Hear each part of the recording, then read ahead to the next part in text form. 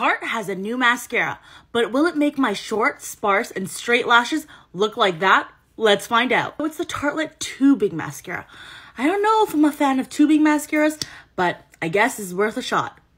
I've done nothing to my lashes. I haven't even curled them, so let's see how good this actually is. We've got that first coat going on. Here's the first coat.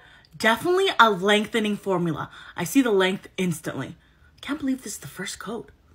I know, those results are too good to be true, so let's do it in real time.